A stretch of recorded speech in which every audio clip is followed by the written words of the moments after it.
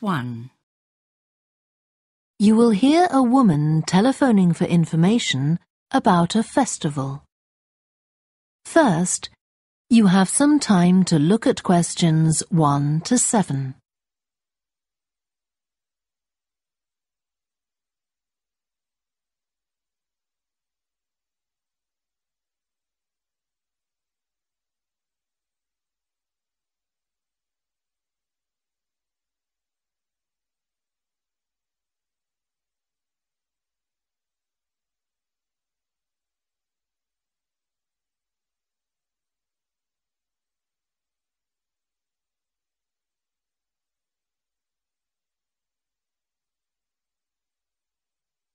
Listen carefully and answer questions 1 to 7.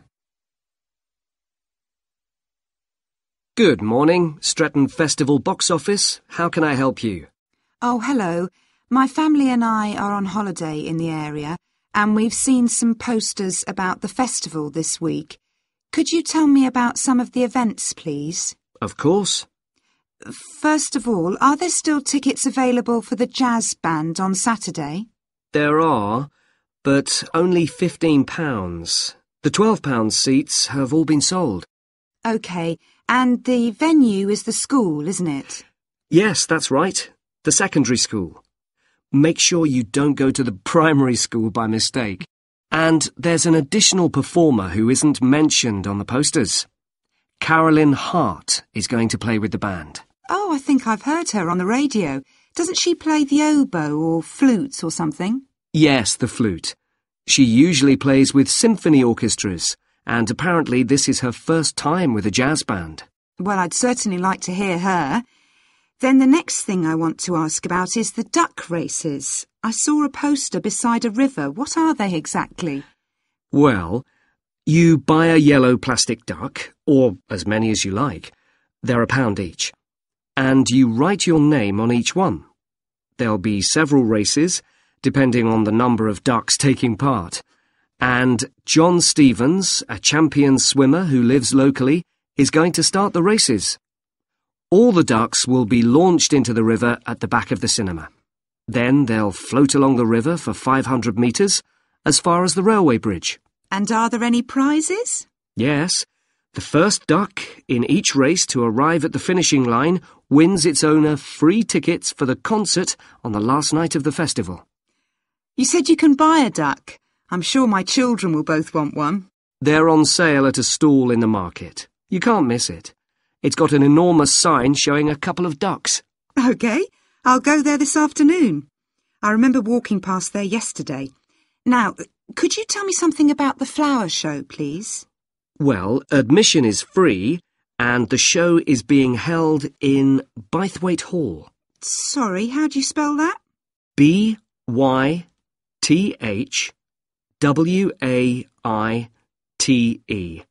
Bythwaite. Is it easy to find? I'm not very familiar with the town yet. Oh, you won't have any problem. It's right in the centre of Stretton. It's the only old building in the town, so it's easy to recognise. I know it. I presume it's open all day. Yes, but if you'd like to see the prizes being awarded for the best flowers, you'll need to be there at 5 o'clock. The prizes are being given by a famous actor, Kevin Shapless. He lives nearby and gets involved in a lot of community events. Gosh, I've seen him on TV. I'll definitely go to the prize giving. Right. Before you hear the rest of the conversation, you have some time to look at questions 8 to 10.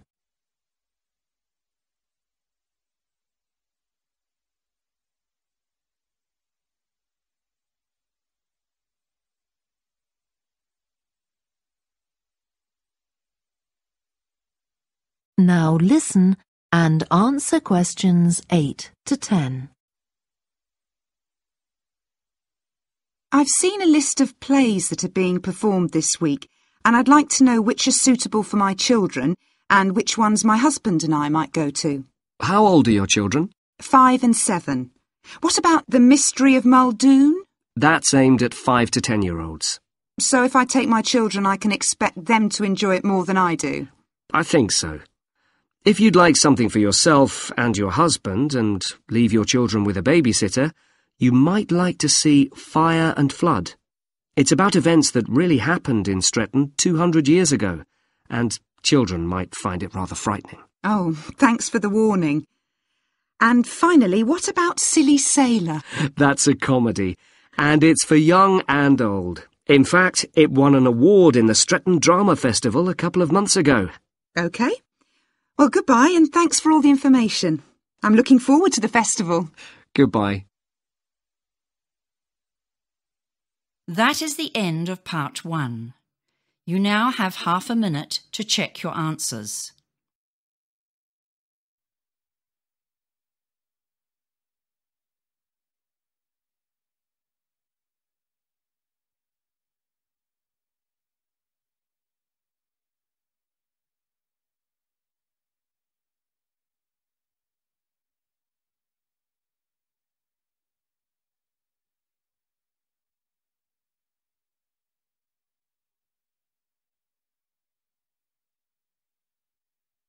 Now turn to part 2. Part 2. You will hear a guide at an art museum talking to a group of visitors. First, you have some time to look at questions 11 to 16.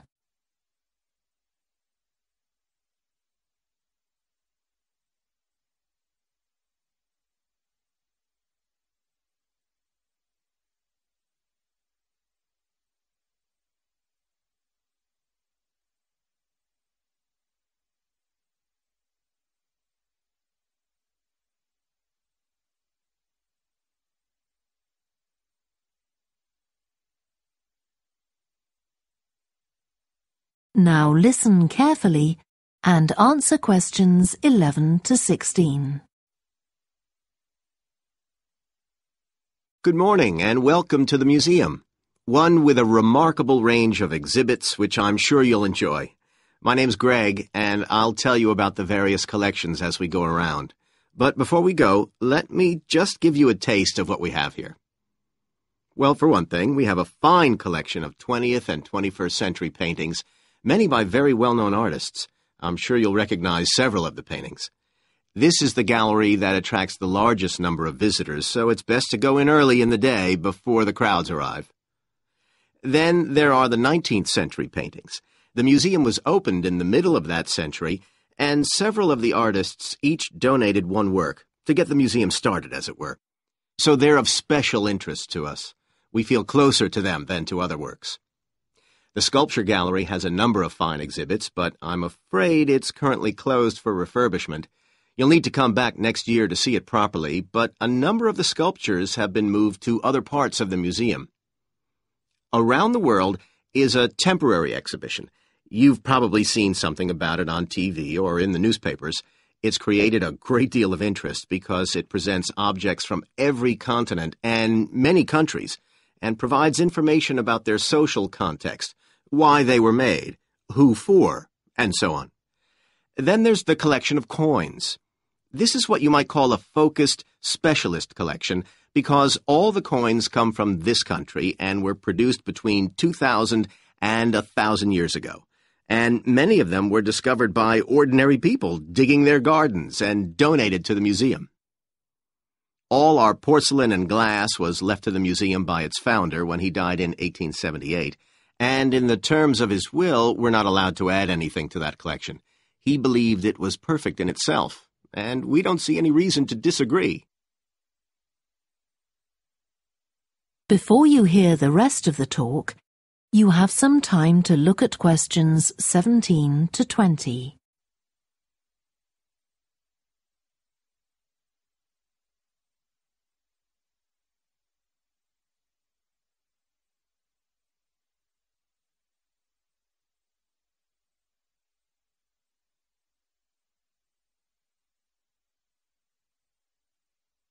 Now listen and answer questions 17 to 20.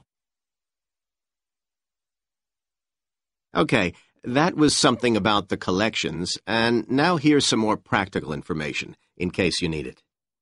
Most of the museum facilities are downstairs in the basement, so you go down the stairs here.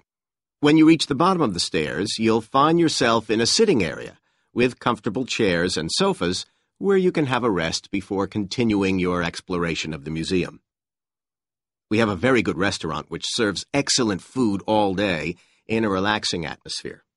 To reach it, when you get to the bottom of the stairs, go straight ahead to the far side of the sitting area, then turn right into the corridor. You'll see the door of the restaurant facing you. If you just want a snack or if you'd like to eat somewhere with facilities for children, we also have a cafe. When you reach the bottom of the stairs, you'll need to go straight ahead, turn right into the corridor, and the cafe is immediately on the right. And talking about children, there are baby-changing facilities downstairs. Cross the sitting area, continue straight ahead along the corridor on the left, and you and your baby will find the facilities on the left-hand side. The cloakroom, where you should leave coats, umbrellas, and any large bags, is on the left-hand side of the sitting area. It's through the last door before you come to the corridor. There are toilets on every floor, but in the basement, they're the first rooms on the left when you get down there. Okay. Now, if you've got anything to leave in the cloakroom, please do that now, and then we'll start our tour. That is the end of part 2. You now have half a minute to check your answers.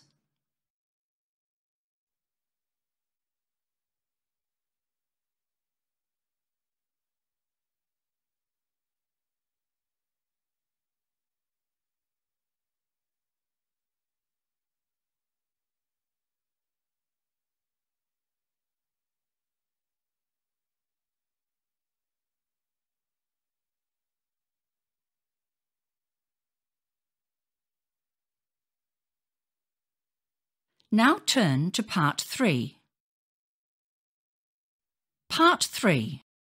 You will hear a student called Joanna talking to her new supervisor about some research she has done on psychology and music. First, you have some time to look at questions 21 to 26.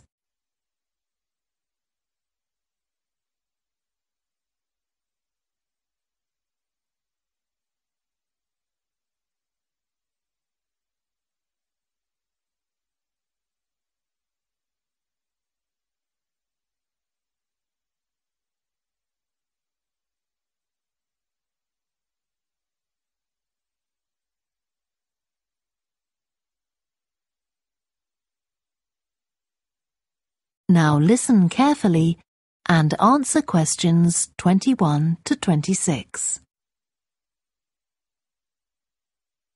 Hi, Joanna. Good to meet you. Now, before we discuss your new research project, I'd like to hear something about the psychology study you did last year for your master's degree. So, how did you choose your subjects for that? Well, I had 6 subjects, all professional musicians and all female. 3 were violinists, and there was also a cello player and a pianist and a flute player. They were all very highly regarded in the music world, and they'd done quite extensive tours in different continents, and quite a few had won prizes and competitions as well. And they were quite young, weren't they? Yes, between 25 and 29. The mean was 27.8. I wasn't specifically looking for artists who'd produced recordings, but this is something that's just taken for granted these days, and they all had. Right. Now, you collected your data through telephone interviews, didn't you? Yes. I realised if I was going to interview leading musicians, it'd only be possible over the phone because they're so busy. I recorded them using a telephone recording adapter. I'd been worried about the quality, but it worked out all right. I managed at least a 30-minute interview with each subject, sometimes longer. Did doing it on the phone make it more stressful? I'd thought it might. It was all quite informal, though, and in fact they seemed very keen to talk. And I don't think using the phone meant I got less rich data. Rather the opposite, in fact. Interesting. And you were looking at how performers dress for concert performances? That's right.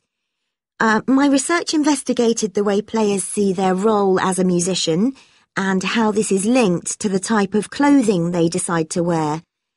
But that focus didn't emerge immediately.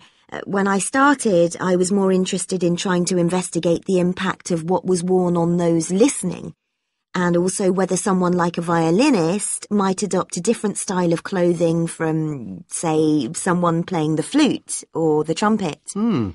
It's interesting that the choice of dress is up to the individual, isn't it? Yes, you'd expect there to be rules about it in orchestras, but that's quite rare. Before you hear the rest of the discussion, you have some time to look at questions 27 to 30.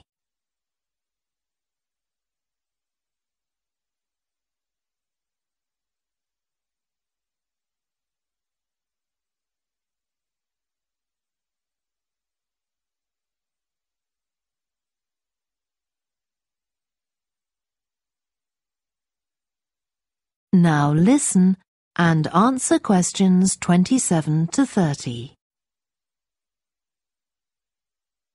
You only had women performers in your study. Was that because male musicians are less worried about fashion? I think a lot of the men are very much influenced by fashion, but in social terms, the choices they have are more limited. They'd really upset audiences if they strayed away from quite narrow boundaries. Now, popular music has quite different expectations. Did you read Mike Frost's article about the dress of women performers in popular music? No. Well, he points out that a lot of female singers and musicians in popular music tend to dress down in performances and wear less feminine clothes, like jeans instead of skirts.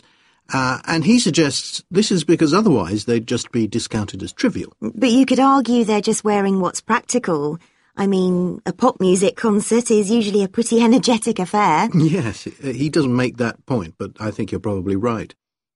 I was interested by the effect of the audience at a musical performance when it came to the choice of dress. The subjects I interviewed felt this was really important.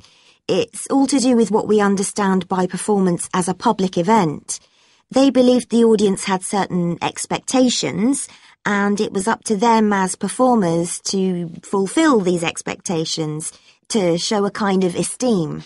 They weren't afraid of looking as if they'd made an effort to look good. I think in the past, the audience would have had those expectations of one another too, but that's not really the case now. Not in the UK, anyway. No. And I also got interested in what sports scientists are doing too, with regard to clothing. Musicians are quite vulnerable physically, aren't they? Because the movements they carry out are very intensive and repetitive. So I'd imagine some features of sports clothing could safeguard the players from the potentially dangerous effects of this sort of thing. Yes, but musicians don't really consider it. They avoid clothing that obviously restricts their movements, but that's as far as they go. Anyway, coming back to your own research, do you have any idea where you're going from here? I was thinking of doing a study using an audience, including... That is the end of part 3. You now have half a minute to check your answers.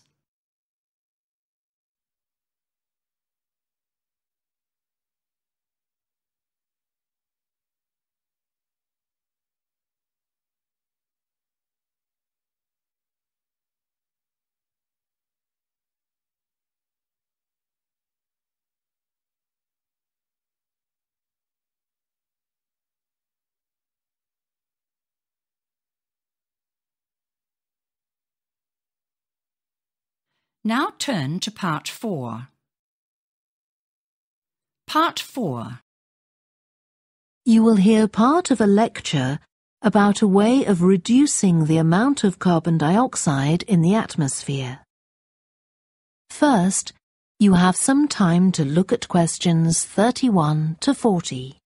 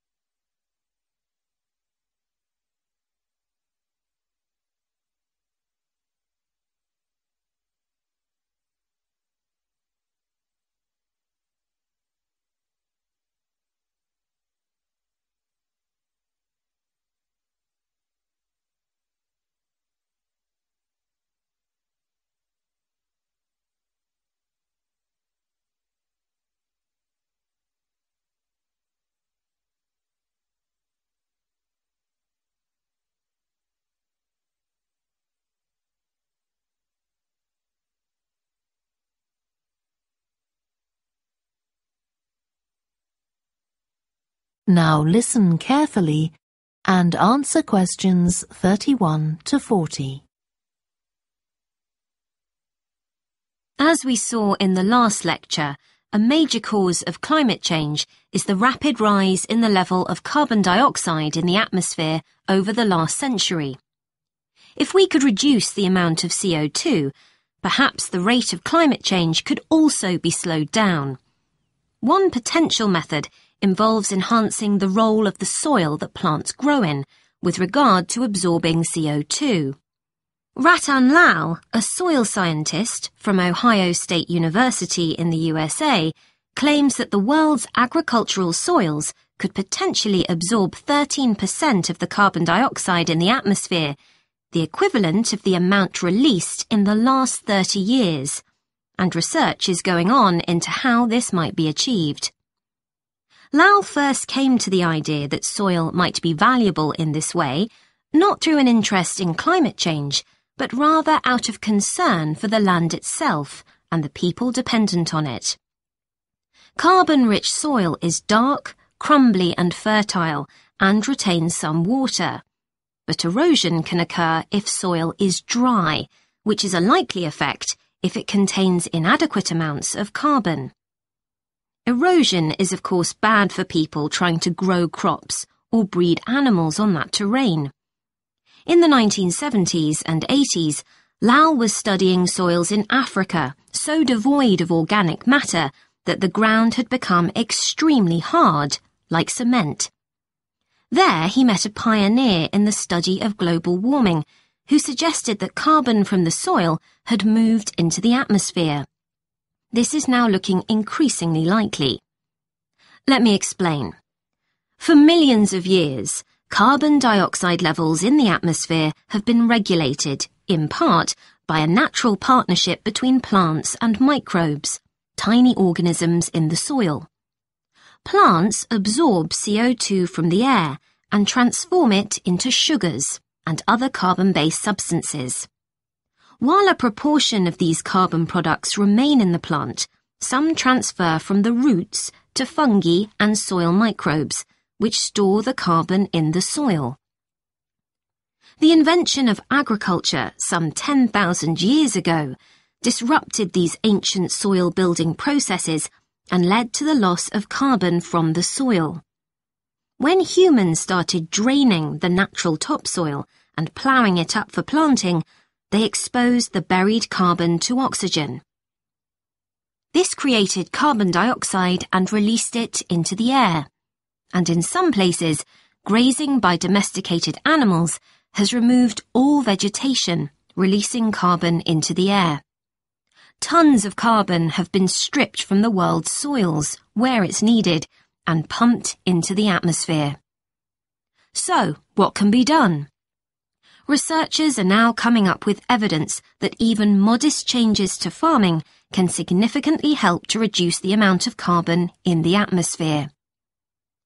Some growers have already started using an approach known as regenerative agriculture. This aims to boost the fertility of soil and keep it moist through established practices. These include keeping fields planted all year round and increasing the variety of plants being grown. Strategies like these can significantly increase the amount of carbon stored in the soil, so agricultural researchers are now building a case for their use in combating climate change.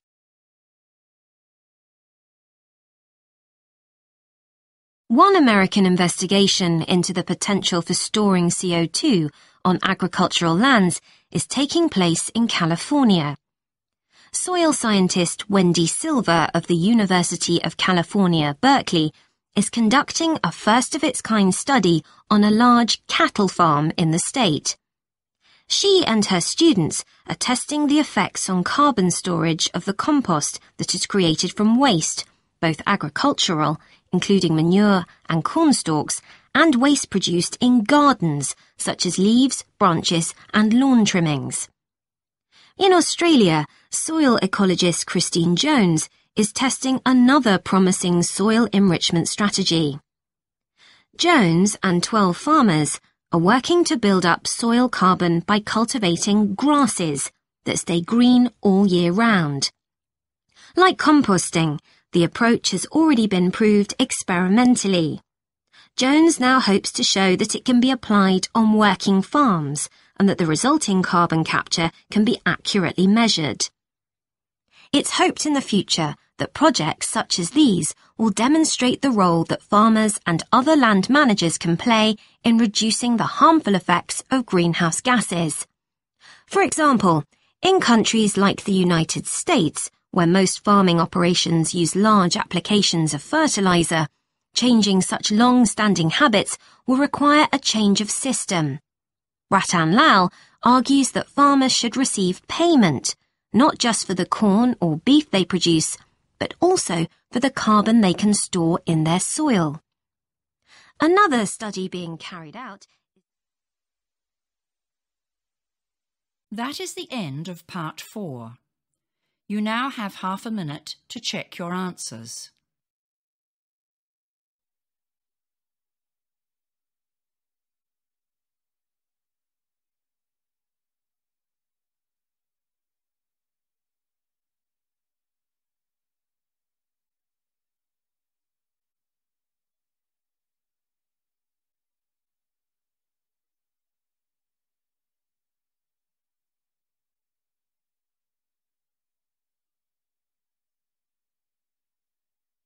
That is the end of the listening test. In the IELTS test, you would now have 10 minutes to transfer your answers to the answer sheet.